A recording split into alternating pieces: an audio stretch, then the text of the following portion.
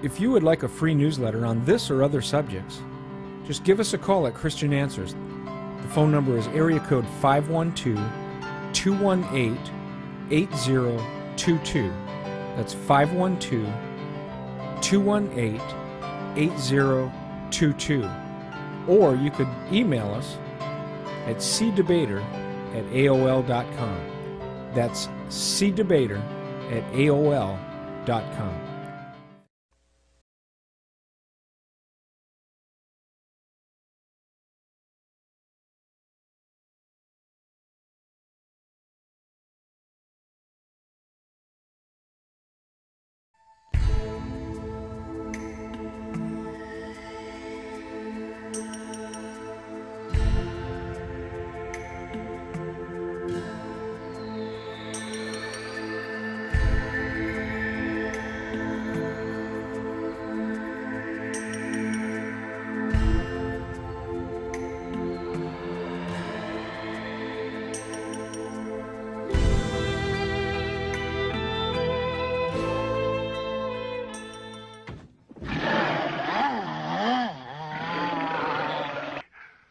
Is mine. To confront this. That was shocking to see some of those clips from the movie The Exorcist. Movies featuring exorcisms, like the movie The Exorcist 1973 and The Exorcism of Emily Rose 2005, have thrilled audiences around the world. But do demonic possessions actually happen in real life? That's proven to be a very difficult question to answer.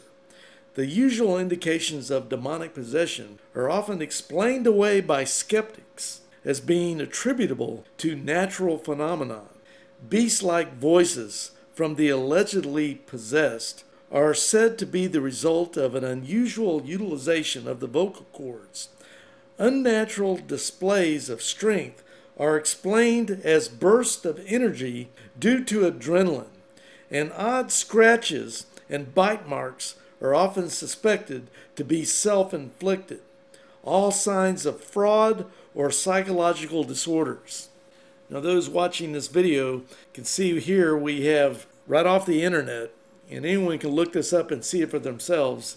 This particular article is covering 6 cases of demonic possession that might convince you. And those 6 cases are: number 1, the exorcism of Annalise Michael. Number 2, the unresolved mystery of Pat Reading. Number 3, a reputable psychologist's account of Julia. Number 4, Clara Germana Selly and her pact with Satan.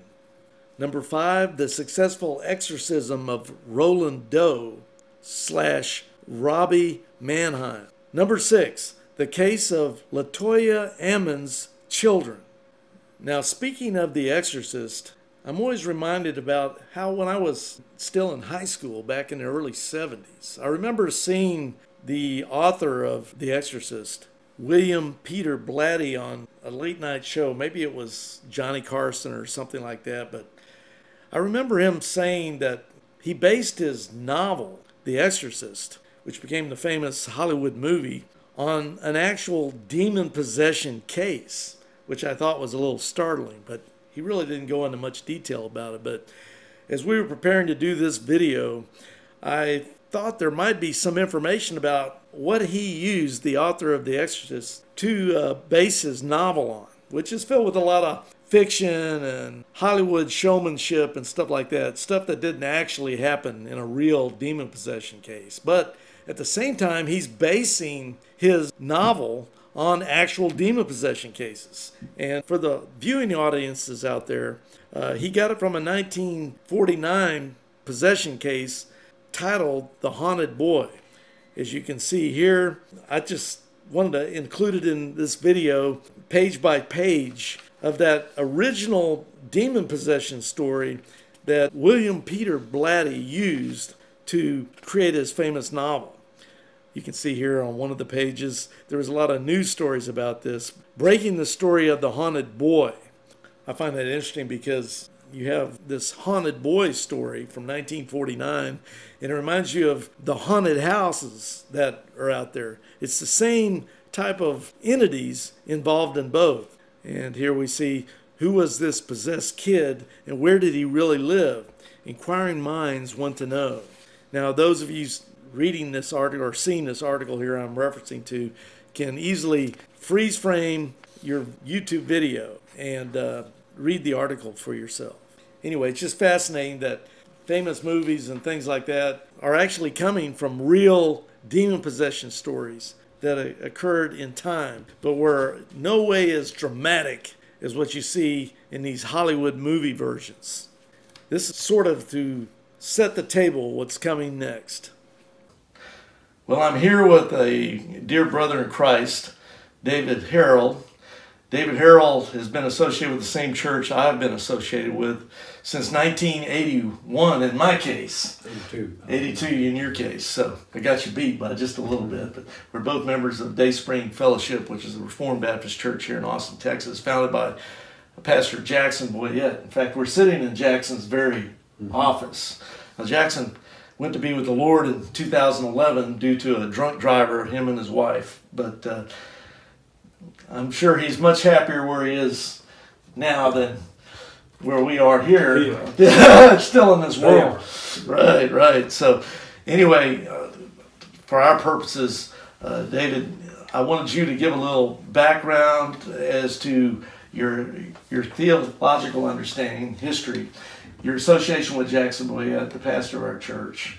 And then we're going to deal with some of your experiences in the demonic realm as your association with Jackson was. So go ahead and give our audience that, please. Jackson and I first met in 1973, where we both were students at Austin Presbyterian Theological Seminary. And Jackson was at that time a member of the Assemblies of God. And they had told Jackson he wanted to be an Assemblies of God pastor, and they told Jackson, well, you need a seminary degree. And so he picked the closest one to home. And he went to Austin Presbyterian. You know what's funny is I was going to do the same thing you did, you and Jackson. But then both of you said, no, don't go there. Well, it turned out to be very liberal.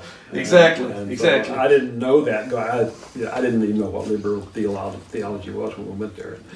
And but anyway, we parted ways after we graduated. We graduated in '76, and I went down the little town near Corpus Christi and pastored a little Presbyterian church down there for 4 years. And Jackson stayed here in town and had his ministry started, and Day Spring got started. And he was also on the radio at that time. That's where I heard. He was on the radio. On KIXL. Doing many things. Yes. But we met up again around 81, 82 in that area. I saw him one day down at the Ironworks. And I was eating barbecue with some colleagues there from where I was working, and Jackson walked in, and I went over and greeted him, and he invited us to go to Day Spring. And so we had no idea. You know, I still thought Jackson was a part of the charismatic movement, you know, and so we kept looking for a church we liked. We couldn't find one. So one Sunday I told my wife, I said, well, let's just go.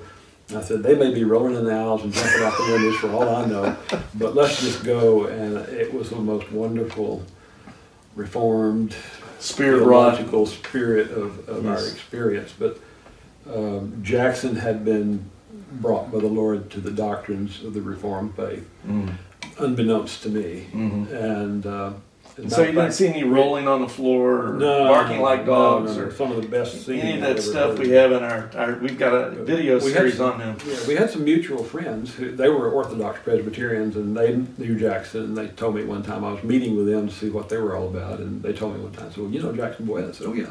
They said, well, Jackson's Reformed. I said, no, he's not. We used to have debates when we were in seminary together, and I would say, Jackson, the Reformed doctrines are the only scriptural doctrine. Oh, no. It was never heated. But anyway, we became close friends. He and I became like brothers. Our wives, both of them, my wife didn't have any sisters. Barbara was an only, she had a brother but no sisters, and they became literally sisters. And it was like brothers and sisters. We traveled together. We went to England together. We had an annual trip together every summer, and so we just became very, very close. We had a missionary from Day Spring who was a missionary to Papua New Guinea, And Jackson came to, I was an elder by that time, I was an elder at Day Spring, and Jackson came to our house one night and he said, I've got to go to Papua New Guinea and counsel and be a pastor to our missionary. He really needs help. And so, and then he started telling us about this woman who was in the congregation and what he was dealing with there with her in terms of her demonization. And I'd never heard it. I was just. So you're talking about a demon-possessed person. Well, anyway, I've got a video. The culture would probably call it demon possession. Yeah, I've got a video that's well seen on YouTube that deals with my own experience with the woman you're talking about. Right. You weren't there that night. No. It was at a Bible study. Yeah. But as you said, she was a member of the church. Mm-hmm. But in fact, you described to me at church one day the horrific background of what led to this situation. And then I told you, I don't want that to be on our video, but it was pretty terrible. I mean, I couldn't believe it. Basically sent to the church to try to destroy it. Yeah, yeah. That was. Here's a clip from that demon possession video I mentioned. The experience I had in relation to this message had to do with the only actual demon possession case I have ever personally witnessed. Back in the mid-1980s, I was in charge of our church sermon tapes and the church library. The church tapes were kept at my home on wooden racks in what I called my evangelism room. One night, multiple members of our church and some visitors came over to my home for a Bible study, including my pastor. In the middle of the Bible study, one of the visitors, a middle-aged woman, jumped up and ran out of the front living room screaming. The woman raced back through my house and into my evangelism room where the sermon and study tapes were stored. I was totally amazed, quite shocked to be frank. But my pastor seemed to know what was going on and he got up and started running after her. Once I saw that, I and several other church members got up and raced after the pastor. The screaming woman had gone directly to the stored tapes and immediately grabbed this one tape out of the hundreds that were there and was trying to destroy it when we arrived. We struggled with the woman, at least 5 of us. We were all 5 good-sized men. I'm 6 foot tall, and I think I was just as tall as everyone else, my pastor and other church members. We had to pull her out of the room. We pulled the tape, this tape that you're about to listen to, out of her hand, and then we had to physically restrain her in the other room while we prayed over her, while she's making all these strange guttural noises and screaming in strange languages. But after 5 or 10 minutes of praying over her and holding her down at the same time, it took 5 of us to hold her down, she suddenly became quiet and subdued. And then a few minutes later, she came to in her normal understanding, you might say, in her normal self, and didn't remember a thing. I think this was an actual demon possession case, and it turned out that my pastor said that this woman had come from South America, where she had been involved in some of these strange religions down there, where they're dedicated to Satan and other occultic religious rites, and somehow this impacted her life. I believe a demonic manifestation took place in my house where the demon actually led this person to destroy this message given by our pastor. And so I think if the devil goes through all that trouble just to destroy the message, I felt like it's my Christian duty to make sure that message goes out to as many people who will hear it.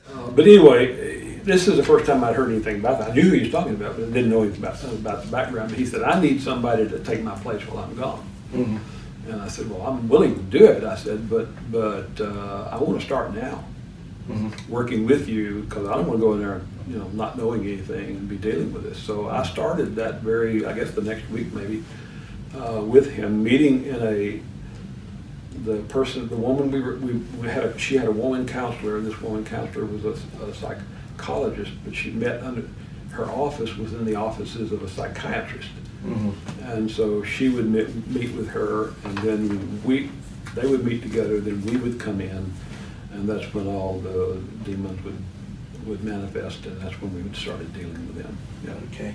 Now, when you talk about demonic manifestations, what are we talking about here for viewers that don't know any of this stuff?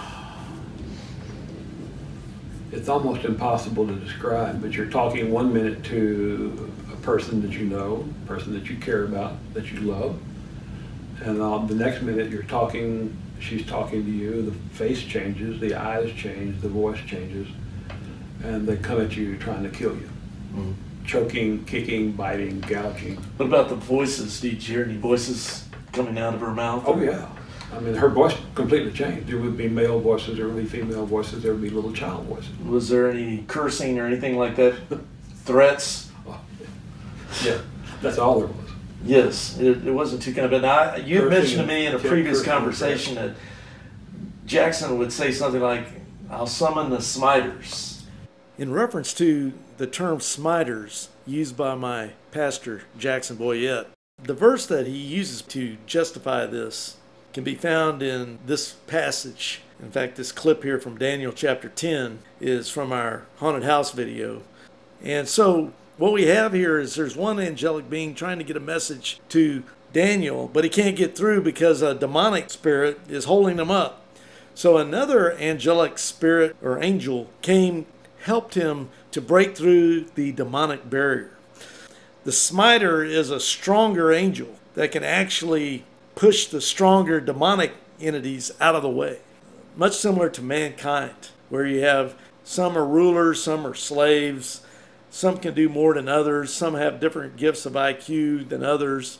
Well, in the demonic and angelic realms, there are abilities that these angelic beings or demonic beings have that vary. There are some angels that are stronger than other angels and can deal with demonic entities on a different level than other angelic beings. Daniel chapter 10, verses 12 through 14, verses 20 and 21. Then said he unto me, Fear not, Daniel, for from the first day that thou didst set thine heart to understand and to chasten thyself before thy God, thy words were heard, and I am come for thy words. Verse 13, But the prince of the kingdom of Persia withstood me 21 days. But lo, Michael, one of the chief princes, came to help me, and I remained there with the kings of Persia. Now I am come to make thee understand what shall befall thy people in the latter days. For yet the vision is for many days. And also here in Daniel chapter 10, but now, in verses 20 and 21 we read, Then said he, Knowest thou wherefore I come unto thee? And now will I return to fight with the prince of Persia. And when I am gone forth, lo, the prince of Grecia shall come. But I will show thee that which is noted in the scripture of truth. And there is none that holdeth with me in these things, but Michael your prince. Is that right? Well, Jackson was far more knowledgeable than I was, and some of the stuff he got, let me say here, I think it's important for the public to understand the work of the Holy Spirit, because most, even Christians today, don't understand the depth of the work of the Holy Spirit. Mm-hmm. When it comes to the Holy Spirit, remember, Jesus said in John chapter 3, verses 3 through 8, that ye must be born again. What he meant by that, and you can check this in cross-reference to Romans chapter 8, verses 1 through 17, is when you become a true Christian, you are born again by the work of the Holy Spirit. The Holy Spirit actually comes and indwells in the believer, and suddenly he has divine power given to him by God. That's the differentiation between someone who's saved and someone who's not saved. Even if they claim to be a Christian, if they're not born again and they have the Holy Spirit of God indwelling in their soul, if they don't have that, they're not a Christian. And this goes back to 1 Corinthians chapter 2, verse 14. But anyway, let me give you a quick rundown here about some biblical information about the Holy Spirit. the third person of the Trinity, Father, Son, and Holy Spirit. 1. The Holy Spirit is God, and God has personality. The Holy Spirit has a mind. The Holy Spirit has feelings. The Holy Spirit has a will. The Holy Spirit has a distinct role.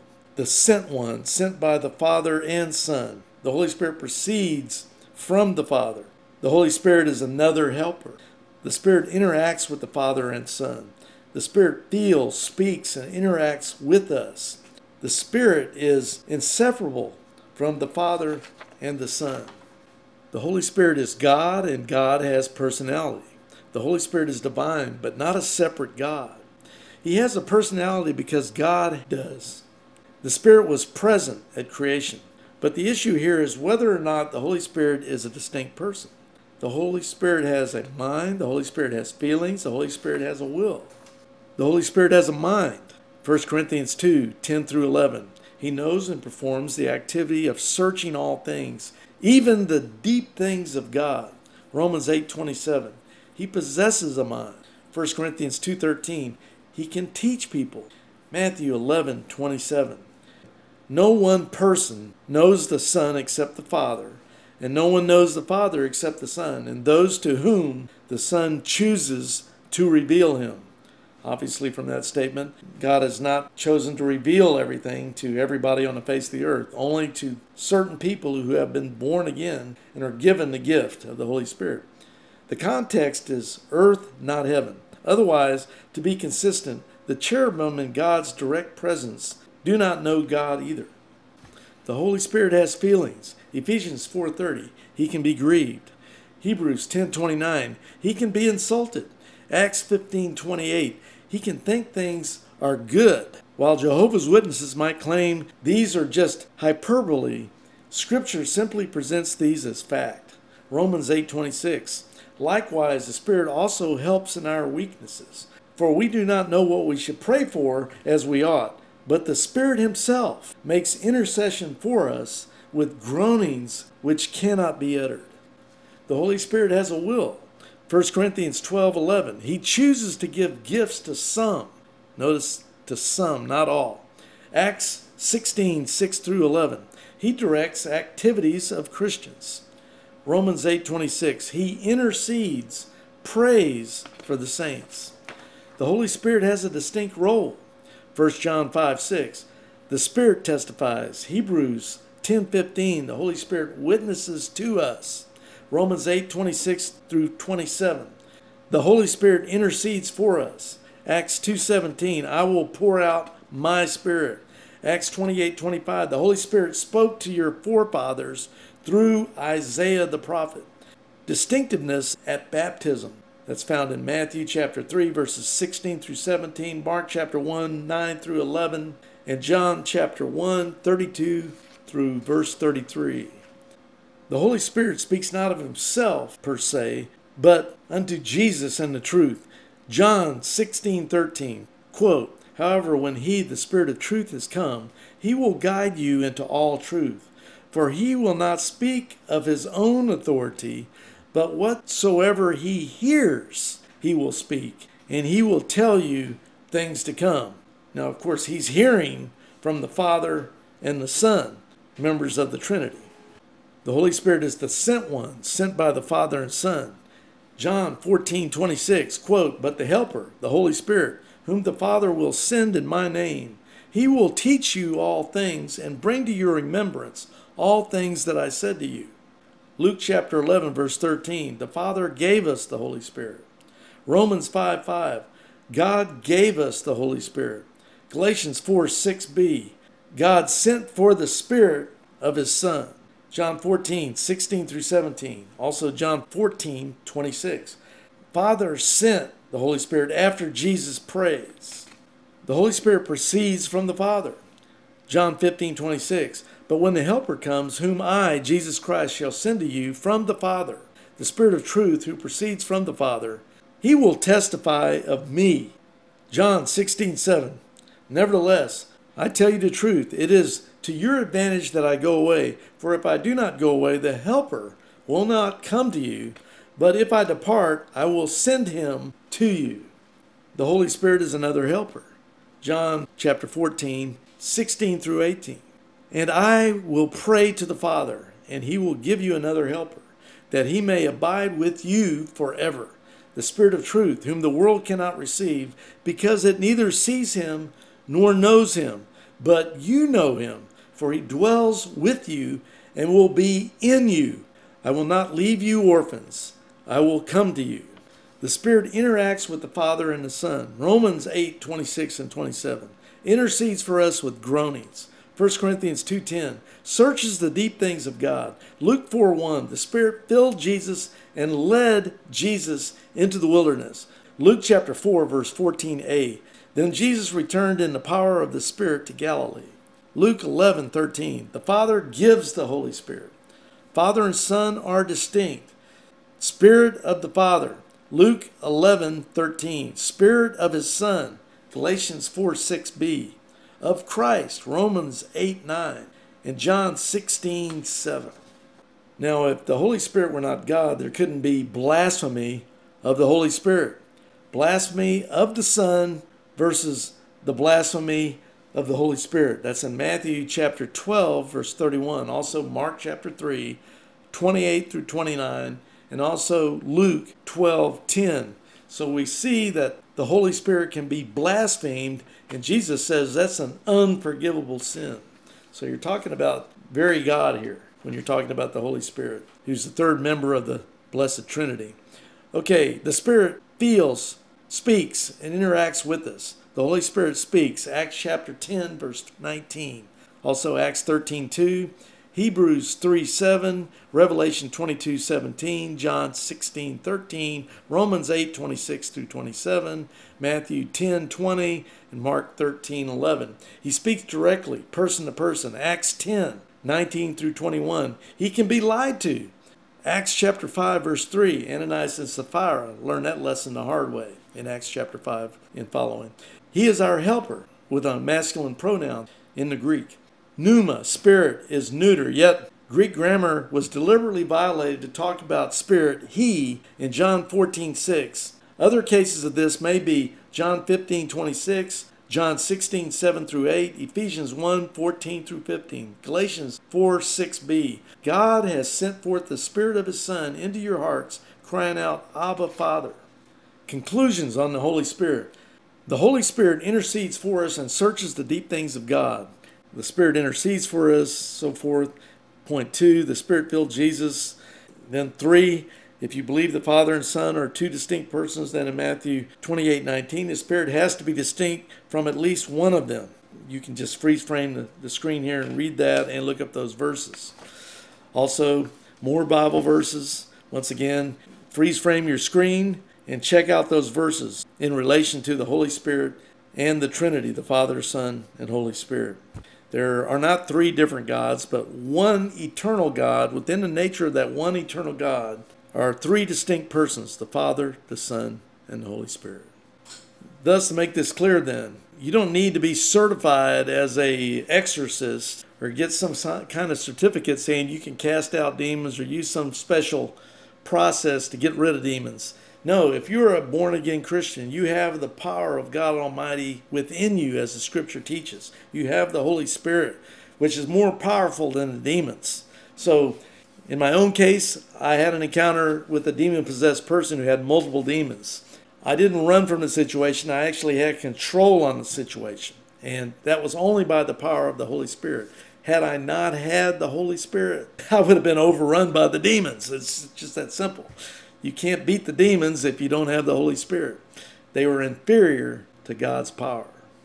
Given the names, I was given, we were dealing with one demon one time, had him down on the floor, and we were wrestling around trying to hold her down and trying to address this demon, and I just shouted out, Olamathates, in the name of the Lord Jesus Christ, I command you to come out of her. And he came out like that. Mm-hmm. But you had to get the name right. Oh, really? Yeah. And so the next day, Jackson called me up and he says, where in the world did you get that name, Olamathates? And he said, it's Greek. And I said, I don't know, just popped out of my mouth, you know. And he said, I looked all over the New Testament, the Greek New Testament. I can't find that word. Well, what it means in Greek is total disciple. You know, it means whole disciple or something. So this personality of this woman we should say probably here, I don't know if you've talked about her multiple personalities. She was a multiple. Yeah. We can talk about that if you want, but this particular personality had this particular demon, and the Lord gave me a name. So you're saying this woman was possessed by multiple demons? Oh yeah. It's sort of like what Jesus encountered with Legion Yeah. in the Gospels. Oh yeah. The Gerasene demoniac. They came to the other side of the sea into the country of the Gerasenes. When he got out of the boat, immediately a man from the tombs with an unclean spirit met him. And he had his dwelling among the tombs. And no one was able to bind him anymore, even with a chain, because he had often been bound with shackles and chains, and the chains had been torn apart by him, and the shackles broken in pieces. And no one was strong enough to subdue him. Verse 5, constantly, night and day, he was screaming among the tombs and in the mountains and gashing himself with stones. Seeing Jesus from a distance, he ran up and bowed down before him, and shouting with a loud voice, he said, "What business do we have with each other, Jesus, Son of the Most High God? I implore you, by God, do not torment me." For he had been saying to him, "Come out of the man, you unclean spirit." And he was asking him, "What is your name?" And he said to him, "My name is Legion, for we are many." And he began to implore him earnestly not to send them out of the country. Now there was a large herd of swine feeding nearby on the mountain. The demons implored him, saying, "Send us into the swine, so that we may enter them." Jesus gave them permission. And coming out, the unclean spirits entered the swine, and the herd rushed down the steep bank into the sea, about 2,000 of them, and they were drowned in the sea. Their herdsmen ran away and reported it in the city and in the country, and the people came to see what it was that had happened. They came to Jesus and observed the man who had been demon-possessed, sitting down, clothed, and in his right mind. The very man who had the legion, and they became frightened.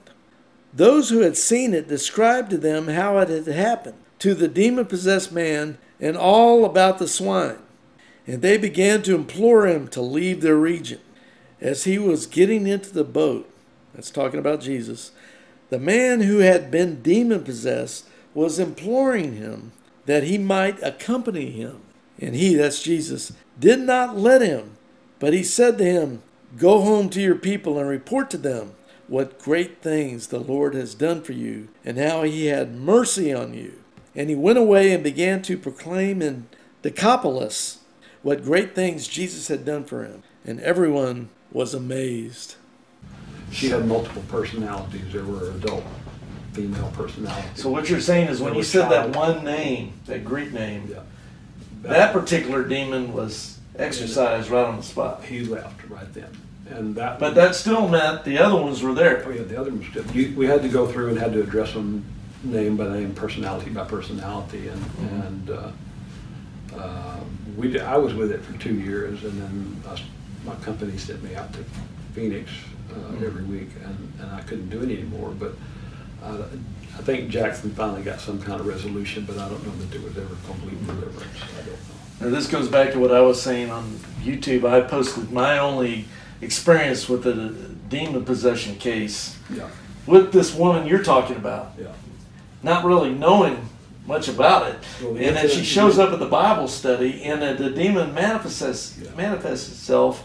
And if anyone wants to get a full story about that, look for my video called Demon Possession.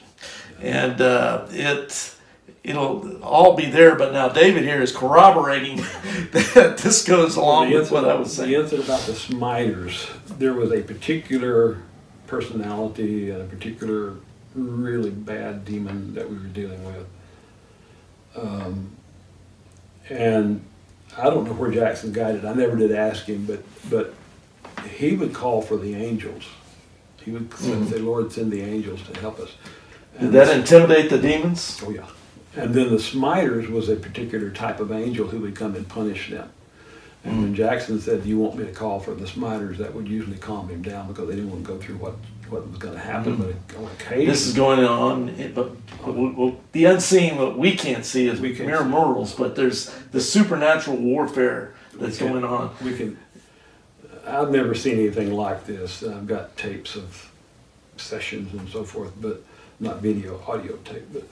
But there were times when the Smiters came, and you've never heard such screaming and yelling and howling in your life. Well, I always thought that movie, The Exorcist, the guy that wrote that fictional book and made a movie out of it, but he said that he actually used actual demon possession cases and just took the most fantastic, sensational episodes and put it all together in that movie. One of the strangest things, I guess, early on, when at first I didn't tell a lot of people. Of course, my wife knew it. I didn't tell a lot of people what I was doing, but I gradually began to talk to other people, other believers, and so forth.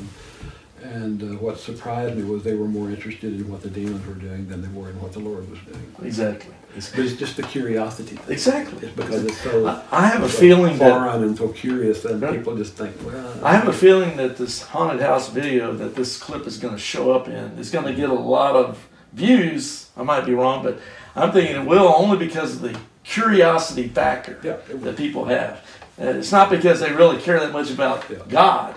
They're more curious about the devil and the demons and all that type of stuff. There were some books on demonology that I read, but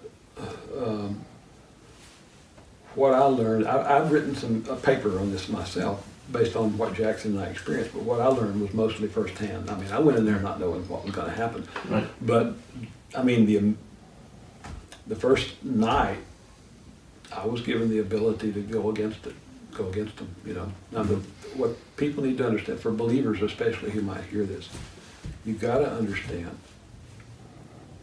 that the demons are more powerful than us as humans. But if we have the Holy Spirit, they are not more powerful than us. The Holy Spirit controls them. Well, it goes and it's according to what the Bible says. The Bible states it's always with the demons a power structure. You got to realize that in the demonic world there is a structure, and you've got you've got Satan first of all, and then you got all his demons, but there is a definite structure there, but none of them, even Satan himself, are more powerful than the Holy Spirit. Amen. So if we have the Holy Spirit, we don't have to be afraid of the demons. That's right. And we can command them in the name of the Holy Spirit to come out of whatever they're doing or to stop what they're doing. And I've had times when I've had to rebuke them because they were affecting me personally, And I've had to do the same thing. And you rebuke them in the name of Jesus, and Amen. Well, it's all over the Scripture. You look in the Gospels, Jesus, the disciples, the epistles. The disciples are able to do that, except people that don't have the Spirit, the Holy Spirit. They're like the 7 sons of Sceva in the book of Acts. That was an unfortunate situation for those guys. God was performing extraordinary miracles by the hands of Paul, so that handkerchiefs or aprons were even carried from his body to the sick, and the diseases left them, and the evil spirits went out. But also some of the Jewish exorcists, who went from place to place, attempted to name over those who had evil spirits the name of the Lord Jesus, saying, I adjure you by Jesus, whom Paul preaches. 7 sons of one Sceva, a Jewish chief priest, were doing this. And the evil spirit answered and said to them, I recognize Jesus, and I know about Paul, but who are you? And the man in whom was the evil spirit leaped on them and subdued all of them and overpowered them, so that they fled out of that house naked and wounded. This became known to all, both Jews and Greeks, who lived in Ephesus, and fear fell upon them all, and the name of the Lord Jesus was being magnified. Many also of those who had believed kept coming, confessing, and disclosing their practices.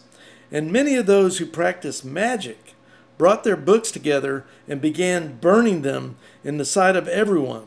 And they counted up the price of them and found it 50,000 pieces of silver. So the word of the Lord was growing mightily and prevailing. I sincerely believe if it weren't, and somebody told me, a friend of mine that I worked with, that he was a kind of a counselor, psychologist type person. He told me he had heard about it. I told him a little bit about what I was doing. Mm-hmm. I don't think he was a believer. Mm-hmm. And he said, man, you need to get out of this. And I said, you don't understand. If I weren't a believer, I'd already be dead. Oh, yeah. And it's an amazing... But unbelievers don't understand. Right. And for me, that one demonic experience I had, and that's the only one I've had in my life, because praise the Lord, it seems like the Lord puts a hedge around me. So I had it every week for 2 years. Yeah, and Jackson had it longer than it took me, after that experience, which is in that video that we've got on YouTube on demon possession, it took me like 2 or 3 weeks to just get over it. It's like that was heavy-duty spiritual warfare that just messed me up. What I want to ask you here is there are a lot of Christians out there that just don't seem to think that there's really a supernatural aspect going on. They read about demons and everything all over the place in the scripture and it's supernatural, but they don't seem to want to believe it in because you're going to edit this, so you can edit this out if you want to. But with the advent of liberal theology, the Holy Spirit is taken out of the picture, basically. And so when you do that, you've got people who've grown up in the church, but they don't realize what the work of the Holy Spirit is. They don't realize that it's Father, Son, and Holy Spirit. So they recognize Father and Son, but they just dismiss that. When you do that, you just make a pathway for the demonic to come in because you've got no way to fight against them. That's right. Now, it's the work of the Holy Spirit that enables us. Of course. He gives us the weapons of our warfare. Now, the topic that this clip is going to be in, that we're talking about, the main video is on haunted houses and in the demonic realm and stuff like that. But most people don't want to believe in the demons and stuff. I often said, well, unbelievers can't believe in the demons because if they believe in them, they're going to have to believe in God. And the whole idea is to get rid of God, so you got to get rid of the demons too. Halloween is. Yeah. They do know they're out there. Yeah. They just want to celebrate it. They don't want to fight it. But right. Halloween is the absolute worst holiday that's ever been invented. So if you're talking to some of these people that claim to be Christians, yet they don't accept anything demonic or supernatural interfering in the physical world that we're living in at this moment, what would you say to convince them that, wait a minute, this stuff actually goes beyond the supernatural and the unseen into the physical world, which is what I'm arguing, that happens in haunted houses. But see, I was right where they are until the things we're talking about started happening. And what I would say to them is, you haven't been where I've been. That's right.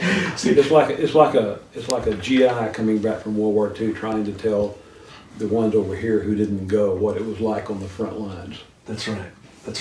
Where you're fighting every day for your life and where everything is that couldn't be a better point, because I experienced from the same person what you've been talking about. I mean, I am totally relating to what you're saying because I've been there myself, like a veteran in a war.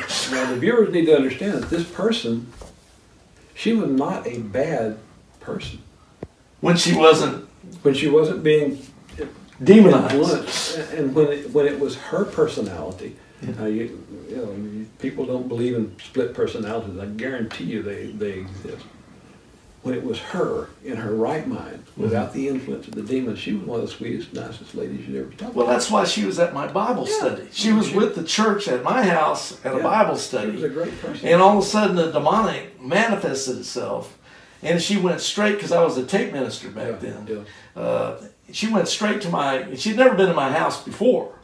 But for some reason, when she became demonized, she just jumped up, her face changed, everything like you've been talking about, and just immediately went into my house where she'd never been in before, went right to where the room was I had the tape ministry, and grabbed the one tape that Jackson had warned me before, that the demons might try to destroy You know that the tape. answer for that, right?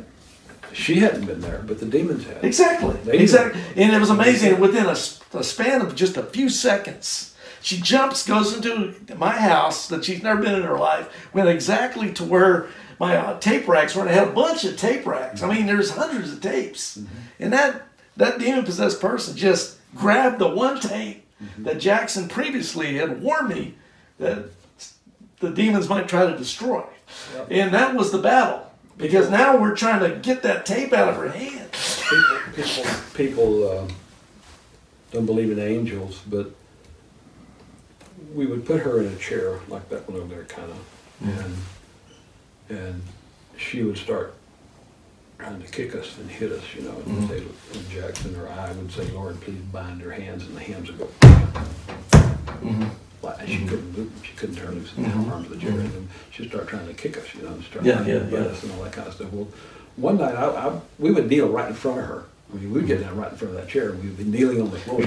Are you saying that did some of this happen in this office, or was it somewhere? No, it was somewhere else. Okay. Where we were meeting with you. But I remember one particular time, I was right in front of that chair. She put both her hands around my neck. She was trying to choke me to death. And all I did was I just said, "Lord, please make the demons remove his hands from my neck." Yes. And the hands just went like that. Well, you know, I believe because, and I think I've mentioned this in some of my tapes on Mormonism, but I've got a whole playlist on YouTube on Mormonism, for instance. And sometimes when I would feel demonic oppression, because I would have my living room full of Mormon missionaries, and one night we had this, they brought in this big gun that was a Mormon temple person that was an upper echelon type of guy, and I could just feel, you know, in my spirit, man, I could almost feel the demonic presence of especially that temple guy, and I had to pray while they're talking and doing all this stuff. I'm sitting here praying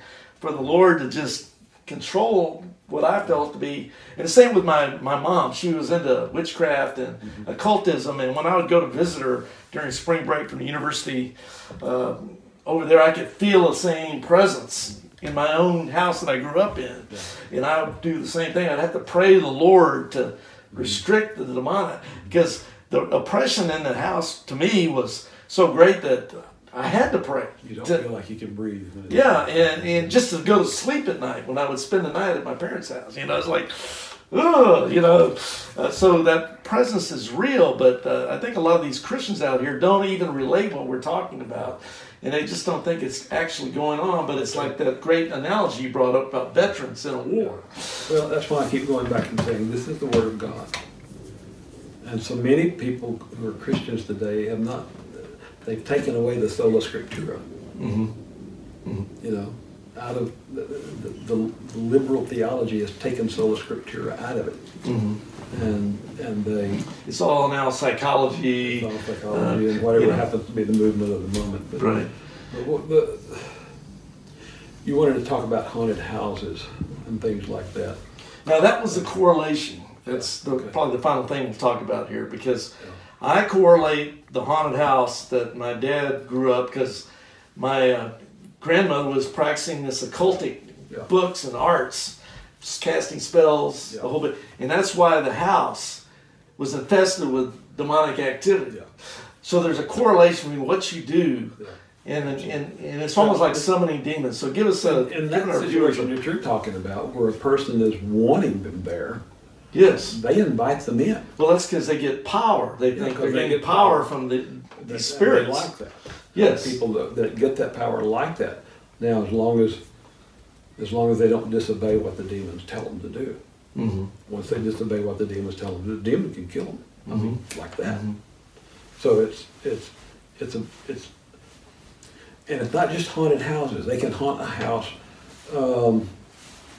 This person that we're talking about loved to go to cemeteries at night, and she would just hang around those cemeteries. Well, it's like Legion in the Scripture, where he hung out in the cemetery. Among the tombs, and she would come up and she would have something, some little, one time it was a little cup or some kind or something like that, and that she found out there in the cemetery.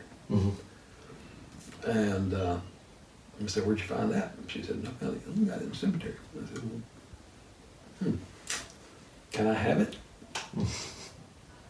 No, no, no, no. This is the same principle behind rabbit's feet, behind anything that someone gives us, or it's something that we have that we think is going to bring us good luck, we think it's going to help us get well, we think it's going to help do something else. I read a story one time in one of the books on demonic oppression that the pastor who was dealing with this person, I think it was a woman, she had in her purse a little rock, and it had been worn smooth and polished by her rubbing that rock, and he asked her about it, and she said, my grandfather gave me that when I was a little girl. And she said, I got hurt, and he reached down and picked up this rock, and he said, if you will rub that rock when you get hurt, it'll take all the pain away. And she kept that in there all her life. It's fascinating you say that, because in my own dad's own testimony in our main video, he said that when he'd get a sty in his eye or some other ailment, his mother, my grandmother, would take a wedding ring, rub it or something, say these other incantations, and he said that sty would just, bang, it was gone, just like that. See, now that's what I'm talking about. Things that actually transfer into our physical realm where we are. You know, these things are going on, but like I said already, your analogy of a veteran that's been on the front lines, he can describe it, but he can't really have the other person. So they can just, if they're going through life and nothing really out of the ordinary is going on, they don't seem to notice it or even care. But when you start seeing these things, and it's actually transferring into the physical realm that we're in, then all of a sudden you're kind of going, oh, what is that? What's going on here? Okay, with all that said, I promise you we're trying to keep this short. But anyway, the beauty is, what I'd like to do now, because you came up with some great points, is have you just conclude on this whole matter of demonic activity in this world, and just kind of reiterate maybe a few things you said and come to a conclusion on the matter to help our viewers out there understand that this supernatural activity by the demonic realm is ordained by God and allowed to take place by God. But God has the ultimate power. And it's all in His providence, in His own purposes. But anyway, I'll let you speak on this. The key to it all is you got to be a Christian. If you don't believe in the Lord Jesus Christ, then you're at their mercy of the demons. Because you got nothing to stand on. I mean, these things are far more powerful than any human. And when you go over to like Papua New Guinea or India or some of these other places, there's a lot of demon activity over there, and they attribute it to the gods. It's worse here, I would think. There's no Oh, really? There's no difference from here than there is in Papua New Guinea or someplace like that. You know, more obvious over there, perhaps. Yeah, that's what I'm talking about. It's more obvious in the physical realm. Go to an abortion clinic. Oh yeah. Go into any of the inner cities in our country. But you know, our missionary. Go in Washington D.C. Oh yeah, big time. I mean, so everybody thinks always, well, this is something that happens over there. No. It's happening right here in this country, and it's getting worse. You know, one of the most fascinating things I ever heard, basically, was one of our missionaries, David Sitton. He was at my house one night, and we were just talking and having a great fellowship time. And then he said, Larry, I admire you more than me being out in Papua New Guinea, cutting through the jungles with a machete, or going down the crocodile-infested rivers in a canoe, because you're over here in America, and it's worse here than out there with the witch doctors and the headhunters. Let me close with an account of Jackson, what Jackson told me. Jackson and Barbara went to England just as a trip, you know. Yeah. And when he got back, we were in meeting one of the sessions with this person, and one of the personalities came out and just sat there and just stared at Jackson, just kept staring at him. And Jackson looked at her and he said, I'm not supposed to be here, am I? And she said, no. And he said, that guy in the restroom was supposed to kill me, wasn't he? And she said, yes. He had gone into a public restroom in England. There was a man in there who was supposed to kill him. Couldn't do it.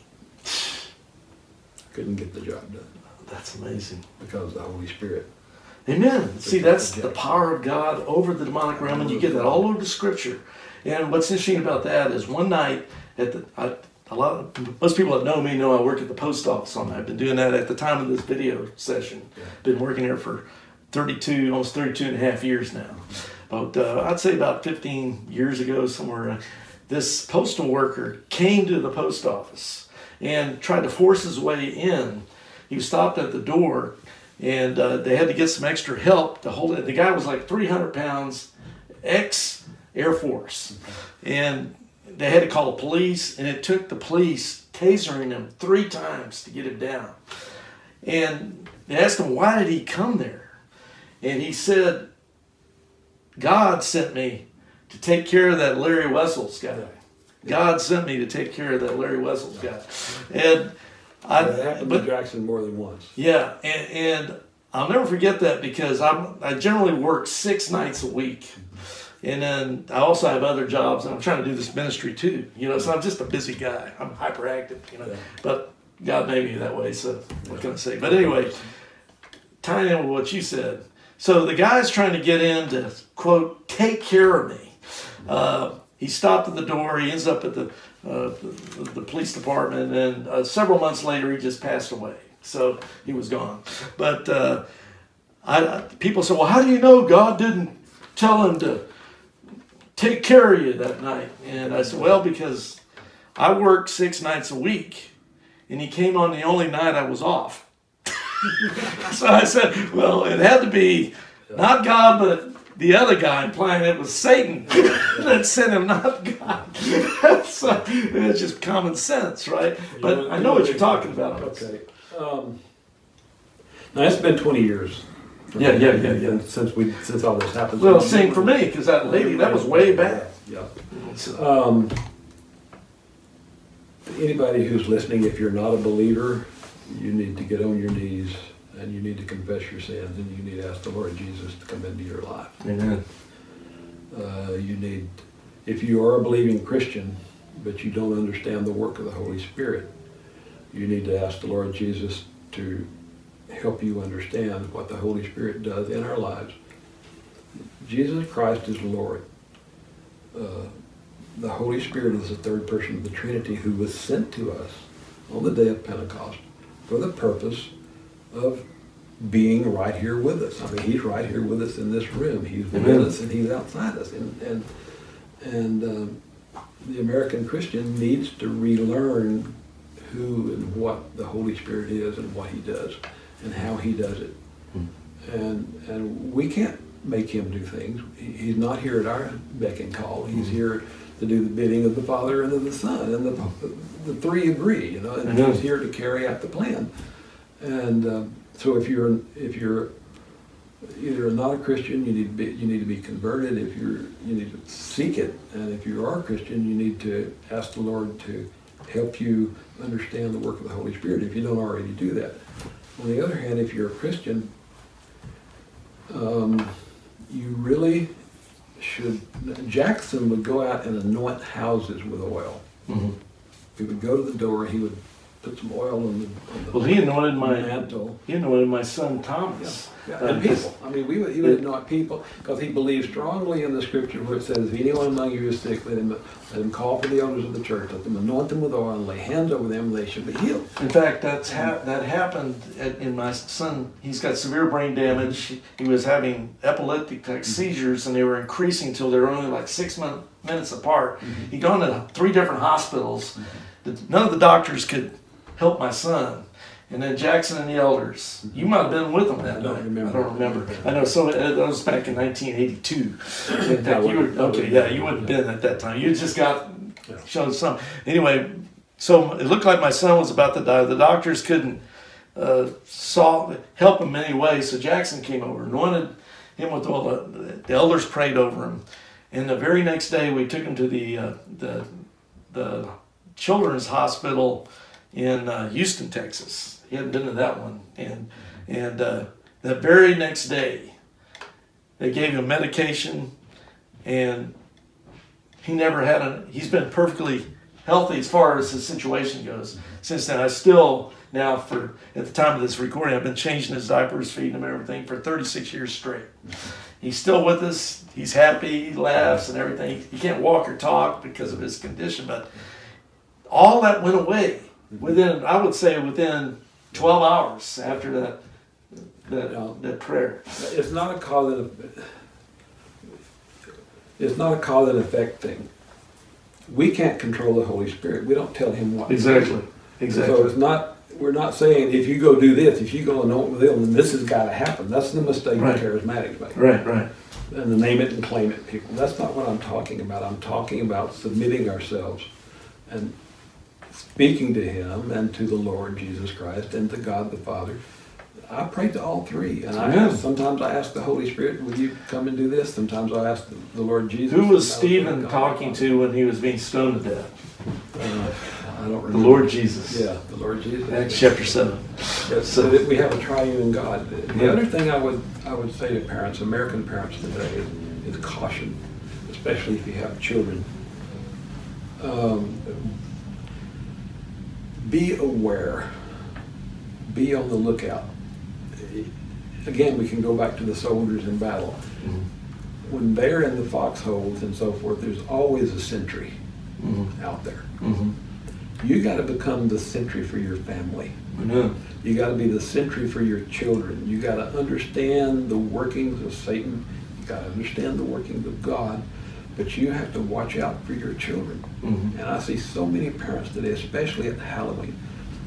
Oh my gosh, find something else for your children to do on Halloween night. If they want to dress up in a costume, okay, but none of this ghoulish, that is an evil night. Well, they don't realize how close to the demonic that Oh, really Halloween, is. when we were dealing with this person, Halloween was her favorite holiday. And I mean, she went out all for it. If you think there aren't demons out and they aren't super active around that period of time, then you don't understand. So the bottom line for unbelievers that refuse to believe in Christ, which is really the only way of salvation and deliverance from the demons and the power of Satan, is if they experience in the physical realm some of this supernatural power of the demonic, they shouldn't hang around it, if nothing else, at least for their own temporary personal safety. Get as far away from it as they possibly can, like Ouija boards and all the stuff, anything that related to the occult. You need to get away from it. Even if you refuse to come to Christ, which is really the only way to save your soul and protect your own safety. But at that moment, flee. And I would add to that, any form of religion that does not recognize the Lord Jesus Christ and the Holy Spirit. Well, every false religion in the world is inspired by Satan, the devil. There's only one true religious faith, and that's in Jesus Christ through sola scriptura, the scripture, the Bible alone. All these other religions that are out there, there's only one real force behind it. That's why in our modern America, you can have liberals politically supporting, let's say, Islam, but they hate Christianity. And it's like, wait a minute, why would these guys are supposed to be atheists and skeptics and stuff, but yet at the same time they're supporting these other weird religions, anything but Christianity. But then when I realized, well, it's the same power behind these atheists as it is behind false religions. The other thing, and a lot of these things I had to learn, and I learned in the process of going through all this with Jackson. Of course, he was more advanced in terms of spiritual knowledge and the understanding of all these things than I was at the time. But one of the things I had to learn was the pervasive presence of Satan. He's got agents, demons, and whatever else everywhere. And so you can't escape him by going to the next town, going to the next city, or whatever. They're not. There's a physical world and there's a spiritual world, and the spiritual world is divided. Satan was cast out of heaven. There's a passage in. Well, it's Revelation chapter 12. Well, it's not Revelation I'm thinking about. It's an Old Testament passage. It's Ezekiel 28, I think. Ah, yes. Where it talks about. And we read that to the demons and they just howled, because Jackson would say, "You were hurled out of heaven." I always remember Ezekiel 28 in correlation to Isaiah 14, because I always go 14 times 2 is 28. So you got Ezekiel 28, Isaiah 14 also Jackson deals. would read that passage. Yeah. There was a particular difficult demon we were dealing with, very powerful, and Jackson would read that passage to him and say, "You were hurled out of heaven," and he would just howl. I mean, it was just awful. Well, to be in sublime glory with God Himself in heaven and to be cast from that, that's going to be that's eternal mental torment for them for all eternity as well. Most Americans don't think of a lot. I will say most. I don't know how many, but a lot of Americans don't even realize there is a spiritual world. Exactly. And so you got to get over the idea that everything's physical. Everything's physical. There is physical world. There's also a spiritual world. The spiritual world is divided. You've got the world of Satan. You got the world of the Lord Jesus Christ. You know what's the battle interesting? never stops. The night I got born again on May 16th, 1981. Yeah, I remember it like it was yesterday. You know, that was that spiritual transformation that night. Reading a Roman Catholic Bible off of a reference from a Hal Lindsey book. But I got born again in 2 Timothy chapter 3. It says, "In the last days, men will be lovers of themselves, lovers of pleasures, and disobedient to parents," and all this stuff. And they got down to that last one, having a form of religion, but denying the power thereof. And that's the verse I was convicted of my sin. I was born again. I dropped on my knees crying, "Lord Jesus, save me. I'm lost. I need you." That's what happens is people don't understand the work of the Holy Spirit. They're denying the power. Amen. And what I remember most, within 5 minutes after that incredible born-again experience for me in my life, is realizing, well, wait a minute. Now, God's real. The Scripture is real. All this is real. I mean, really real. This isn't just some fantasy or fiction. This is real. And then I realized, wait a minute. Then if God and Jesus and all this are real, then the devil's real too. And I remember sitting there going, man, there really is somebody out there to get me. Saying this is the Word of God. That's right. See, you can't have God and Jesus and all the Scripture reference without the devil and his demons. I mean, if God's presented as real, the devil and the demons are presented just as real. And that hit me like a brick that night. And that's, there really was someone out to get me all this time, It can be very frightening. Oh, yes. Yes, it really... Just the thought of it can be frightening. And well, it's cosmic war we're in. We're in a cosmic war in this world. I would go into those meetings and my knees would be knocking. Yeah. But once the fight started, once the battle started, yeah. No fear. Well, I know what you're talking about, because when I had that one experience with that lady that night, when supernaturally she goes into my house and grabs the one tape. Yeah. And she'd never been in there. She couldn't have known which tape it was. There's hundreds of them. Yeah. And yet, within a few seconds, she had her hands on that one tape. It took 6 of us to try to hold her down. It was 4 to 6. That was all the guys. And she was powerful. And I remember trying to pry that tape out. She's trying to get that tape. And that same person Yeah. had her hand around my neck. Yeah. Trying to choke me to death. That's right. And all I did was raise my hand like this. Right. And say, "Lord Jesus." Amen. Because the power. Please make him, the demon, and remove his hands. Yeah, it's just like with those Mormon missionaries, and of course I've gone to Jehovah's Witness conventions and Jehovah's Witness Kingdom Halls and Christian Science reading rooms, and I sense that in almost all these demonic religions. And of course I just pray and trust the Lord through the power of the Holy Spirit, and I've got no problems. The thing you have to understand, though, is that as it was with Barbara and Jackson, at some point it's going to be with us. It may be the time, maybe when the Lord lets them take our lives. Oh yeah, I'm not. But that's not the worst thing that can happen to you. Right. Well, I had a heart surgery just 4 years ago at the time of this filming we're doing, and everybody's worried about me, like a fibrillation of the heart, and I was getting dizzy spells and all this stuff, and I've got pictures of me with all this stuff on my chest and all this stuff, but.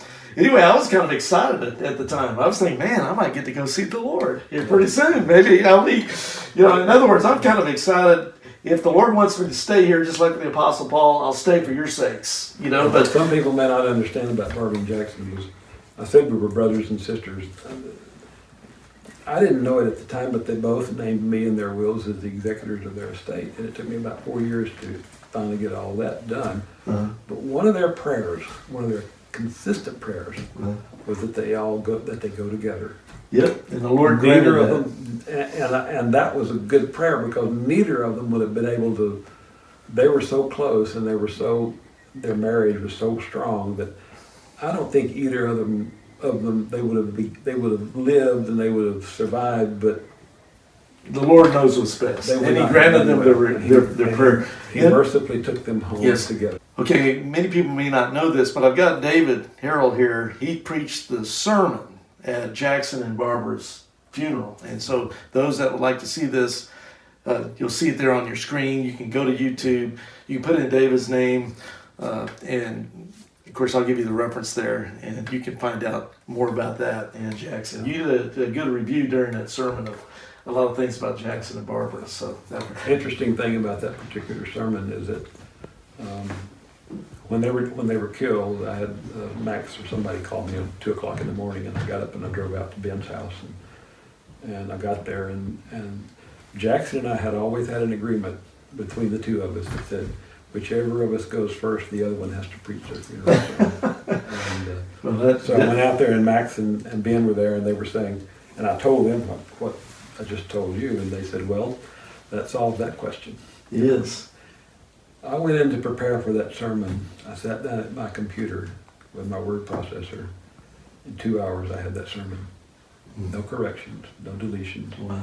No, and I've had more compliments on that sermon than any other sermon I've ever preached in my life. And I've got that sermon on YouTube through our YouTube channel. And so 2 people, hours. yes, I wasn't, I just happened to look at the clock when I started, happened to look at the clock when I finished. Yeah. I was taking dictation. Yes. Basically. Oh, that's great. Yeah. That was great. So anyway, you know, one thing about Jackson at that funeral I always remember is when I saw him in the coffin. Yeah, to me it looked like he had a smile on his face, like he was excited to be with the Lord. Yeah. You know, just looking at him there in the coffin, he had that contentment, that kind of. Yeah, the other thing about it regarding what I was experiencing is I'm a very emotional person, and I was really, and everybody knows that, and so people were worried about how are you going to get through this. I may have had one slight break in my voice throughout the whole service. And I remember I think you were the one that called me to tell me he was dead. Yeah. And I still remember us talking, you telling me about it, and I just learned it from you. Yeah. And even at that point, you were breaking up. Oh, yeah. In those few minutes on the phone, because you're emotional. Yeah. But to get through an entire sermon. The Lord took me right through the sermon. That's right. Without my emotions interfering, because that was a message He wanted to get out. That's right. I buried them together out in their hometown in Junction. I was able to do the burial service as well. Yeah. Through the power of the Spirit. Power of the Spirit. Amen. And that's all you can attribute it to. What do you think about it? Well, look, without God and His power, we got nothing. The demons have more power than we do without the Spirit. Yeah. It's God's power within us. Yeah. That's why Jesus said, you must be born again, John chapter 3, verses 3 through 8. Yeah, when I look at myself, I'm a nothing and a nobody. You know, I'm a wretched sinner saved by grace. We all are. But through the Holy Spirit, He's allowed me to do things and enabled me to do things that I could never have done on my own. Right. And that's just because of the love of God for His people, His children. Pours it out in our hearts. Amen. Yeah. Because that love is eternal. Yeah. And He protects us from the evil one, like it says in the Lord's Prayer. Yeah. A lot of people don't realize that's one of the things Jesus said. That's what it means. Yeah. That's right. That's right. All right, brother. Fantastic interview. I really appreciate it. We'll get this. I'm thinking now. I was gonna. I meant it to be a short clip for a longer video, but there's so much good information here. I think I'll make this into its own video and just still make a short clip out of this long one. But then I will make a longer video in itself of just us having this discussion, because there's a lot of great information here. But I don't want to make that other video so long that nobody can hang in there. So I will make this into its own independent video, but at the same time I'll take a clip from it. and put it in the I trust your judgment. Yeah, I try to go by the Spirit in those things. When you do that, you're in far better shape than doing it on your own power. So praise the Lord. And I want to thank our video man behind the camera, Rafa Estrada. No one's seen him, but he did a great job on holding the camera steady and hanging there with us. All right, brother. God bless you again. Thank you, brother. Take care. Thank you, everyone. God bless. Remember, John 14:6, Jesus said, I am the way, the truth, and the life. No man comes to the Father except by me. That's the Lord Jesus Christ. No other way is going to be acceptable to God the Father through the power of the Holy Spirit than his Son, Jesus Christ. Don't forget that. And look to his word, the Holy Scripture, to hear from God. God bless you all. I'm Larry Wessel for Christian Answers with David Harold. See you next time. Well, my viewers, this isn't the end of this particular video yet. I'm going to include from our original haunted house video, which also had a segment in it about demon possession. I'm going to take that segment from the original haunted house video that we did and include the demon possession section here for our viewers watching this video. So that's what's coming next. Also, one other thing to notice from the researcher newsletter, there on page 5, number 4, it says, what are the signs of demon possession? Definition. Demon possession occurs when Satan himself or one or more demons enter the body of a non-Christian and take control of it and forces the person's mind into an unconscious state. In effect, an alien mind takes over the person. This mind will do the thinking, speaking, etc. When the demon or demons leave the person, that person does not generally remember anything that happened during the time of their possession. Moving to page 6, it says, A, in many cases, there are no outward signs until confronted by possible exorcism. That's Mark chapter 1, verses 21 through 28. B, when there are outward manifestations of demon possessions, the most significant sign is that of an altered personality, which is usually evil and malicious. That's Mark chapter 5, verses 2 through 15.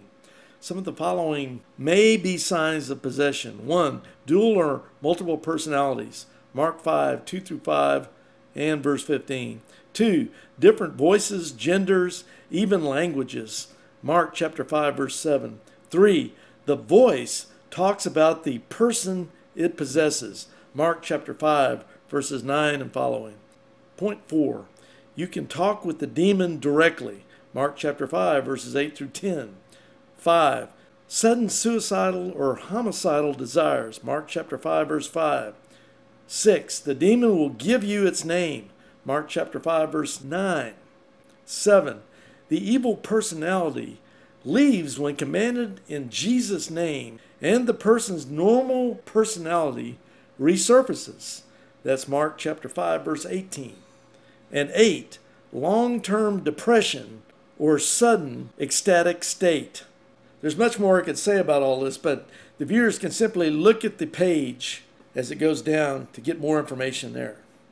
One of the men of God I like to listen to on sermon audio in his broadcast of Generations is Kevin Swanson.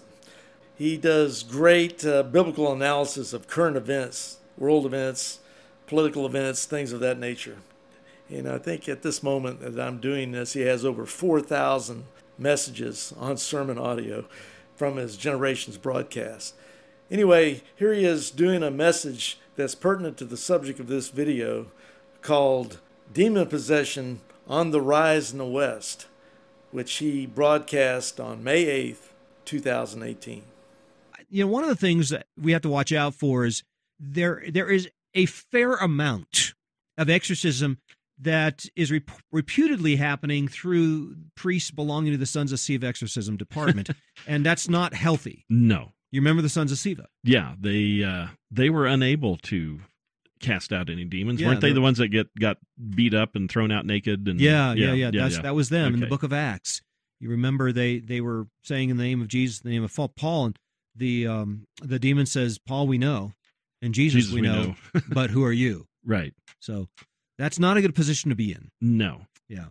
But is there a rise of demonic activity in the Western world? And I have to say there must be something of that. Now, I treat that in my book Apostate, The Men Who Destroyed the Christian West, because there are clear references on the part of the great philosophers of the 19th century who were very instrumental in opening the floodgates to the sheer evil that has overcome the Western world. And these philosophers, many of whom would acknowledge Lucifer, they would talk about Lucifer. I'm talking about Mark Twain, Friedrich Nietzsche, and John Paul Sartre, and Karl Marx. These men acknowledged it. It wasn't just other people saying it. They acknowledged their alliance with Satan. Mark Twain, for example, at the end of his life, wrote Letters to the Earth, which were letters penned from Satan himself to the archangels. And he acknowledged that and told his daughter not to publish these, or, something terrible would happen. Now, they were published in the 1950s, I believe, some 40, 50 years after Mark Twain died. Now, of course, it's important for us to understand the influence that the demonic world had on guys like Nathaniel Hawthorne, Mark Twain, Karl Marx, Friedrich Nietzsche, and others. There was tremendous spiritual satanic influence going on in America in the 19th century. Abraham Lincoln invited witches into the White House. He and Franklin Pierce were the two presidents in the history of the United States that invited witches into the White House to conduct seances. People have said, and this is obvious historical records that we include in our upcoming American history course that we are releasing called In God's Providence. But it's important for people to understand the history of America in terms of inviting satanic forces to operate in this country in the 19th century. So I think also the music business has been infiltrated by satanic influences. There should be almost no question about that because these musicians themselves acknowledge it. Remember David Bowie, who was in the home of one of the members of the Led Zeppelin band, and he said the house was completely filled with demons. Yeah, and I think he crawled out a window to try to get out of it. He says it was a horrendous experience. So that's, of course, in my book, Apostate, The Men Who Destroyed the Christian West as well. But I think people need to understand that we have welcomed as a nation, we have welcomed satanic influence through our philosophers, our literary giants, and our musical influences of the last 50, 60 years at least. Oh, yeah. And, I mean, you had the rise of the death metal bands and things like that during the 80s and 90s, and I'm sure they're still going on now, too. Slayer was one of them who actually said that they were demon-possessed and that they worshipped Satan and things like that. It was crazy. And it continues with Marilyn Manson and others as well. But, friends, also one more reason why there's demonic activity in this country is because there's far less Christian influence in this country. You interview the number of people who believe that the Bible is God's word. It's dropped off from some 40% to 23%. So there's half of the people who claimed the Bible was the word of God in 1980. 37 years later, right now, there's only half of those people would claim the Bible to be the word of God today. Yeah, and even less that actually say that they live a biblical lifestyle. Only 5 or 6% of millennials, 5 or 6% of millennials that are evangelicals, and they take a position against homosexual marriage. Wow. 5 to 6%. So these people out there, these Christian ministries that are pretending that American Christianity is still this gigantic force in America, and we're going to make all kinds of progress with our ministries. No. We are in the minority, my friends. Now, of course, we're the David against Goliath and so forth, but I think we need to understand the cultural upper hand that homosexuality and sexual sin has had on this nation. When you have the Supreme Court of the United States legitimizing the killing of 100 million babies and legitimizing homosexual marriage, friends, this is the most abominable sin approved of by the most powerful principalities and powers in the nation, and you're saying Satan's not involved in this? Yeah. You're saying that Satan is not involved with Justice Kennedy in his decision to bring homosexual marriage into America? That is the Neronic vision from Caesar Nero that appeared in AD 66, around the same time the Great Persecution was launched against the Christian church. Are you saying that Satan is not involved at all in what is going with the Supreme Court of the United States? Friends, we wrestle not against flesh and blood. We wrestle not against Justice Kennedy, primarily. We wrestle against principalities, against powers, against the rulers of the darkness of this age. So there's two traps I think that we need to watch out for, two ditches on this. The one is to ignore and to take the demonic activity too lightly. On the other hand, some overplay the power of the demonic world, and we don't want to do either of these. Yeah, and you can fall into either ditch. You can just deny that the spiritual realm exists except for God, but I mean, if you're going to believe in God and believe in His Word, He talks about angels and demons as well. But then there's some people out there that they see demons everywhere. like what Brad Stein said, the Catholic Church tends to see Mary everywhere, and a lot of the Protestants see demons everywhere.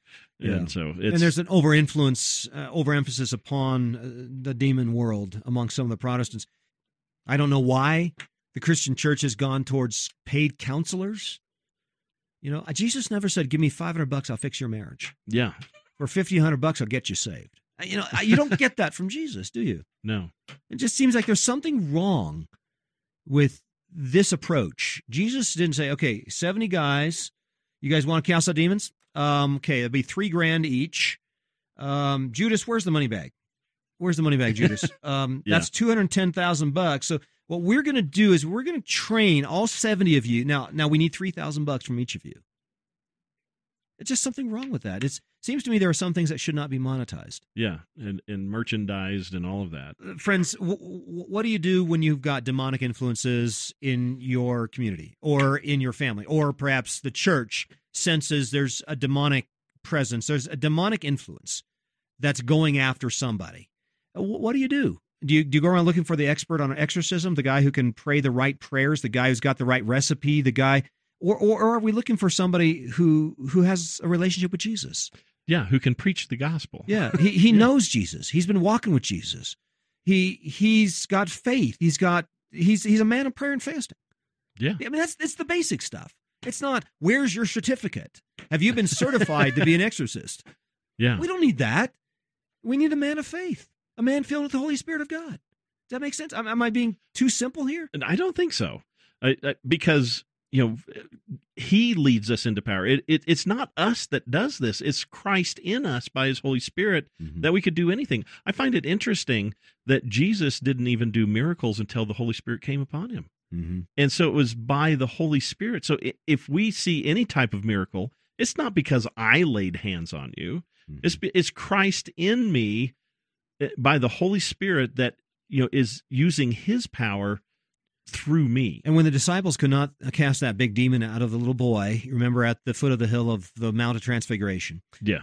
You remember he was upset. Jesus was upset. Jesus was saying, there's a lack of faith here. He said, if you have the faith as a mustard seed, you could just move this mountain from right here to over there. He says, the issue is faith. And then he also said that this kind comes not out, but by prayer and fasting. So in other words, what are we looking for? We're looking for a man of faith. A man who is given to prayer and fasting. There's somebody in the church who he's 6, 7, 8 hours a day in prayer and fasting. He doesn't attend Exorcism 101 and Exorcism 201 and 301 and give his $3,000 and got the certification. He doesn't have any of that. What he has is faith. Men of faith. Now, in lieu of not having faith, you might need a certificate. Yeah. Are you with me? Yeah. You might need to go to the Sons of Siva School of Exorcism. You might need to, yeah. Exactly. No, I wouldn't recommend that. No. I would not recommend that. A couple other things that come to my mind as we consider the modern issue of exorcism, and that is, do we fear God first and foremost and recognize the absolute authority of the Lord Jesus Christ on the right hand of the Father? And this certainly was the way with the apostles. They understood the authority of Jesus. Here, the other thing is, we need to be aware of whether there's conversion, whether there's oppression or possession. I don't believe that Christians can be possessed. No. But there may be some who are seeking Jesus who are being oppressed and may be possessed. And so I think we need to be somewhat sensitive to the situation. Jesus said, you cast out a demon out of the house, the 7 worst ones will come back in if the house is empty. Right. And I think what he means by that is if there's an individual who does not receive Jesus, he is not indwelt by the Holy Spirit of God, he's been delivered of one, and yet the Holy Spirit of God has not entered into the man, he is subject to even worse problems in the future. So let's be sure that we're applying biblical truth to the issue of Satan's involvement. And most important of all, invoke the name of the Lord Jesus Christ. The name of the Lord is a strong tower. Indeed, David says, I come to thee not with the sword, not with the spear, not with the shield, but I come to thee in the name of the Lord of hosts. And that's how he cast down that giant. And we do the same thing as Peter and John did in the temple. Silver and gold have I none, but such as I have give I thee. In the name of Jesus Christ of Nazareth, rise up and walk. So claim the power of the name of the Lord Jesus Christ. Everything that is included in that name, the name of Jesus, who's above all names, who is the power over all powers, who is above all principalities and powers, and he's above all things to the church. Claim the power and the influence and the authority of the Lord Jesus Christ as you get involved in these spiritual battles. Now let's hear from Dr. Walter Martin again on current demonic activity. But something strange happened that night. A young lady was sitting in the service watching me the whole time, didn't take her eyes off me. And then after the service, a gentleman came up and said, there's a girl in the audience, young married lady, who has a problem we'd like to talk to you about. I said, well, I'm rather tired. My time clock hasn't caught up yet from my flight from the east. Is it very important? Yes, it is somewhat important. What's the problem? Well, she's been dealing with a Christian psychologist for some time, and last night we had a very interesting session with her. There were voices and all kinds of peculiar behavior, and the psychologist has revised some of his opinions, and we think that we've got a case of demon possession on our hands, but we don't know. But you'll know. Would you please come and talk with her? I said, all right, I'll talk with her. Well, that began an entire evening that will forever remain memorable. I drove from that church, and the couple drove with me in the car, and 2 or 3 other people who had been concerned. This girl, daughter of a missionary, raised in a foreign land, early exposed to demon worship, and then at a point in her life, later find out, actually a worshiper of Satan. Living the Christian life in a Christian church, pretending to be a Christian, the perfect tare in the wheat field. Exactly as the Scripture says. When we got to the parking lot of the motel, suddenly I had an overwhelming sense of evil. And I said to the man driving the car, stop the car, we've got to pray now. So he jammed on the brakes. Didn't have any safety belt. I'm glad I didn't visit the windshield. And I bowed my head and prayed. I didn't know that the car next to us was the car that this young girl was in. And when I began to pray, she went semi-catatonic. Stiff in the seat, couldn't move. Later she told us that she knew everything that was going on, but she was totally incapable of mobility. And then very strange sounds began to come out of her. She didn't want to move out of that seat. I came down out of the car and I walked over and took one look and knew instantaneously what we were dealing with. And I put my hand on her shoulder and I said, they do not want you to leave the car, but if you leave the car, Jesus Christ will set you free. And we took her and lifted her bodily from the car and half walked, half carried her to that motel room. And the moment we got inside the motel room, we had a repetition of the Gospel of Matthew. It took 4 strong men to hold a 5'3" girl down on a bed. I know because I was holding one leg. And there was a force in her lifting her right off the bed. And her whole body was shaking, her face contorted, and the noises coming out of her were, well, we might use the word unhealthy. Finally, she relaxed for a moment and began to pray. Well, we started to pray, and we were there 3 hours praying. And while we were praying, we had an interesting conversation with the occupants of her body. It seems they had been there for a long time, and they were not about to leave. The psychologist who didn't believe in demon possession when he came in was a thorough convert in 5 minutes. Revolutionized his ministry. The new man. It takes only one encounter with the Holy Spirit and a good shot of the devil, and you're in business. You know what's going on. And he knew. To his credit, he knew. And we started to pray. And every time we would invoke the name of the Lord Jesus Christ, as it is recorded here in the book of Acts, I would say, I command you in the name of Jesus Christ, come out. Hello! The body would jackknife into the air, and we'd have to hold her down again. This went on. 20 minutes, 30 minutes. The girl was exhausted. And then, every once in a while, in the middle of the conversation, we'd hear, no, no, no, no. And then finally, I'll outlast you. I can outlast you. I won't come out. We won't come out. Sandwiched in the dialogue. Those words. Enough to frighten anybody. I'm glad we had witnesses. So everybody knows what was said. Finally, after 2.5 hours of praying on our knees, she sat up and said, oh, I feel so much better. She said, I'm ready to go home now. And she smiled, and she was her old self, and she started to get off the bed, and the psychologist grabbed her, and he said, you are not going anywhere. And the other fellow on the other side grabbed her, and the two of us grabbed her legs, and the moment we grabbed her, the whole thing began all over again. Now, this is how clever are the forces of darkness. I'm fine. I feel good. I want to go home. Buzz off. Leave me alone. But the moment you can't be fooled anymore, right back again, just like a light switch, to the same behavior pattern all over again. So finally, we were praying for her, and we asked her to call on the name of the Lord Jesus. If you could see that girl's body on that bed, her vocal cords, trying to get the name Jesus through her lips. It was incredible. Just trying to say the name Jesus.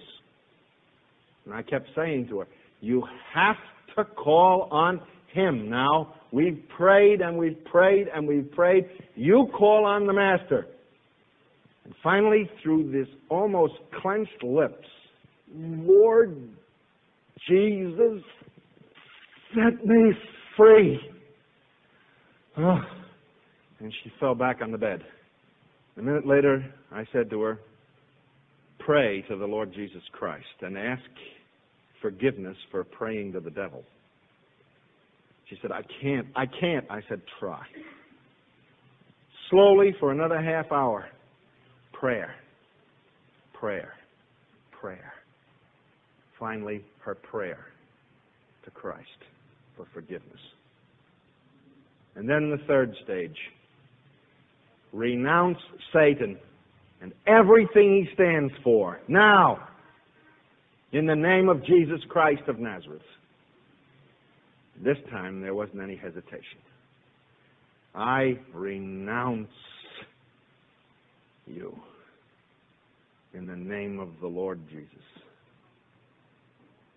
And then she was free. She was really free. She got off that bed and she said, they're gone. They're gone. She grabbed her husband and hugged him. The first time in 20 years, she was free. And then she turned around, and did she open our eyes? Her own mother was possessed. Some of her friends were possessed, and she knew who they were. And one of them now, beginning to feel the impact of prayer. She said, they've been there all my life almost. She said, I was so frightened of them because they said they'd kill me if I ever told. She said, I couldn't move in the car tonight, Dr. Martin. I couldn't move my hands. I couldn't turn. I couldn't get off that seat. She said, When you put your hand on my shoulder, she said, I wanted to turn, I wanted to move, I wanted to get out, I wanted to walk into that room. I knew I could be free. Couldn't. They wouldn't let me. They wouldn't let me talk. They tied my throat and my tongue, my whole body. I couldn't move. She said, and when I got into the room, then I knew. She said, and that's when it all started. But Jesus Christ has set me free. Now, we followed that girl for almost a week now. Her husband reports, brand new girl, brand new home, brand new mother, brand new Sunday school teacher. Hallelujah. Now, you don't have to go to Africa to find the doctrine of the demons, and you don't have to go to Africa to find the demons. Africa, South America, the dark continents of the world, none are darker than America. For where men have turned from the living God, they have opened themselves to the doctrine of the demons. And within them, the powers of darkness move. Therefore, let us learn from this. These forces are here and they are real. Should you care to doubt me on it, I'd be happy to introduce you to a consulting psychologist who's a new convert to this. And to 4 other people, and to a brand new lady who, when she wants to, will give her own testimony, but has not prohibited me from mentioning the case. That is the case, and I could spend the evening giving you more and more and more. But as I said this morning, Satan is alive and well and living on planet Earth. The following is a clip from our video series called Blasphemous, Charismatic, and Pentecostal Mayhem. This is from show number 4, where I appear with Rob Zenz from Dallas Theological Seminary. Well, anyway, let me read you some of this stuff from Kurt Koch, finally, from on Walter Martin's recommendation. Right here on page 27, as you can see it on your screen, the Holy Spirit and alien spirits. The late Friedrich Heitmuller, the head of the Holstein Wall congregation in Hamburg, apparently this is in Germany, coined the term hybrid spirits. This expression can be taken in 2 ways, one wrong and the other right. It would be wrong to suppose that the Holy Spirit could dwell together with demonic spirits in a man. That is impossible. And Heitmuller did not mean it that way. This expression means rather that alien spirits, frequently from the very lowest depths, give themselves out to be the Holy Spirit. Here we encounter once more the words of Scripture in 2 Corinthians chapter 11, verse 14, and you quoted it earlier. Satan himself is transformed into an angel of light, end quote. There are classic examples how unholy spirits can turn up in biblical disguise and lead men astray. I will mention a few. Among those whose language is German, the books of Jacob Lawyer, 1800 to 1864, has spread much confusion. Lorber, a native of Austria, was not only a mystic, but also a spiritist medium. He wrote the so-called Great Gospel of John and the Son of the Spirit. In my pastoral work, I have become familiar with the devastating effects of this devout spiritualist. In the English-speaking world, the best known of these hybrid spirits is probably Harry Edwards. He too is a spiritualist medium. He wrote the book Spiritual Healing. Edwards speaks of heavenly guides, his angels, without whom he could do nothing. What is seductive about him is the way he cloaks his demonic effects in a robe of Christian piety, so that even many Christians and Anglican clergy go to him for advice and assistance. In America, Edward Casey deserves mention. In his theories, he resembles Jacob Lorber. Like Lorber, for example, he espouses reincarnation and asserts, like Lorber, that his powers and spiritual insights are of divine origin. As mentioned before in the previous clip you heard from our Blasphemous, Charismatic, and Pentecostal Mayhem series, number 4, about demonic activity going on inside the so-called Christian church. Well, Walter Martin loves the author Kurt Koch when it comes to expertise on the occult. And Kurt Koch wrote another book called Occult ABC. And in this book, on page 49, we read, starting from point 2 near the bottom of the page. It says, the reactions of mentally ill persons and those who are demon-possessed are different. I will not repeat here what I have already publicized in other books. In my book, Demonology Past and Present, page 136, I have listed 8 symptoms of possession. Here I mention only 3 of the chief ones. A. Attacks of madness, which occur only when spiritual counsel is offered. Several Christian workers can testify to such incidents.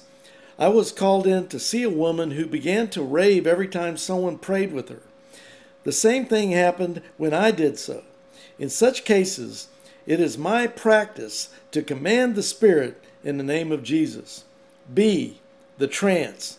If one tries to pray with people who have come under an evil influence as a result of spiritism, they go straight into a trance. Looking here on page 50, we see at the top of the page. Example 47. A minister in Zurich brought a woman to me for counseling. When I prayed with her, she went into a trance and stuck her tongue out at me. When I said, Amen, she came to herself. I asked her whether she had been to any spiritist seances. She said she had. She had belonged to a spiritist group for the past 9 years. C. Speaking in unknown languages. In the Ritual Romanum, speaking in an unknown language is also regarded as a sign of possession. One day a young man came to me for counseling. While we were praying, he went into a trance, and the voices which came from him used foreign languages which he had not learned. This is the strongest argument against the view of the psychiatrists. A person who is mentally ill does not suddenly speak foreign languages which he has not learned. Now, as we get ready to go to some actual video clips of people in so-called charismatic and Pentecostal churches, and then to see what happens in Hindu services and also voodoo witch doctor services, we see an uncanny resemblance of the same kind of phenomenon. Now, right before we look at these, I want you to notice here on the screen this pamphlet that we have where we compare 11 groups with biblical Christianity. It's entitled Christianity, Cults, and the Occult. And in here you can see that this pamphlet covers Christianity, Freemasonry, Kabbalah Center, Wicca, Satanism, Spiritualism, Santeria, Voodoo, Theosophy, Rosicrucianism, astrology and horoscopes, and more. So, the reason I'm showing you this, and this is available if you contact our ministry, free of charge. We're not in this for the money at all. We're just trying to help people understand what the Bible says about these things. But anyway, the uncanny similarity in demonic activity between all these groups, for instance, listed here, and what's supposed to be Christianity, such as these Pentecostal and charismatic groups claim to be, is what I would say is nothing more than pure demonic activity going on, whether you're in voodoo, Hinduism, or so-called Pentecostal or charismatic Christianity. The results are the same. Now we're beginning this collage of video clips from ritualistic meetings. In this case, we're seeing Hindu ritualistic meetings. And here you see in these clips from Hindu services out of India, the same kind of phenomenon that you see will prove later in this collage of videos that these Hindu rituals are very similar to what we see in modern charismatic and Pentecostal activity in the United States and elsewhere in the world. Demonic activity obviously is taking place in these primitive and animistic religions, or in this case, Hinduism. And of course, nobody from a Christian perspective would say that these Hindu rituals and the phenomenon associated with them are of the Holy Spirit or are biblical in any sense of the word. Yet we see the phenomenon here being very similar to what we see in charismatic and Pentecostal circles. You've got the guru putting his hand on people's heads, and suddenly they're infused with some kind of spirit that is supposedly overwhelming them with love or whatever it might be that possesses them. Well, I think it starts to become obvious that in some cases, if you were to just play some of this stuff for people, they wouldn't be able to tell the difference between a Hindu service, a charismatic service, or as the last clip in this collage of videos will show, voodoo witch doctor, ritualistic occurrences and phenomenon. People rolling around on the ground and so forth, losing possession of their own body. But anyway, hopefully this proves the point on this situation. You need a Holy Ghost enema right up your rear end.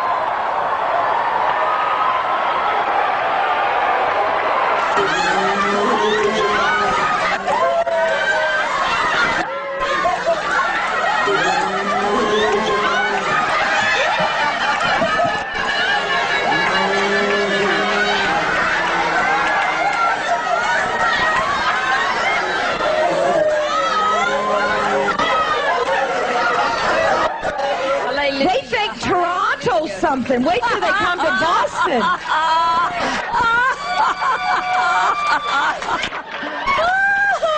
Toronto. Leave us to ourselves. Don't leave us to our foolish thinking. Lord, we want all that you have, all that you have. Yes. And Lord, if it blows our little minds, let them be blown. Father, we want all of what you have, all of what you have. We thank you.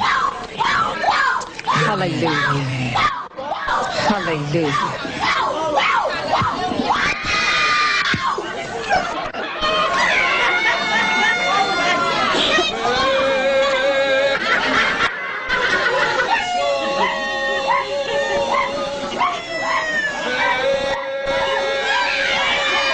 Lord just reminded me of the old hymn where he leads, I will follow. And he had a, God told me to look at him, and I looked at him, and he had a tie on, and on, I don't know if he's here tonight, but he'll know, on the tie had a wolf howling at the moon. And the Lord said to me, will you howl for me? I said, don't ask me to do that, Lord. He said, if I ask you, will you do it?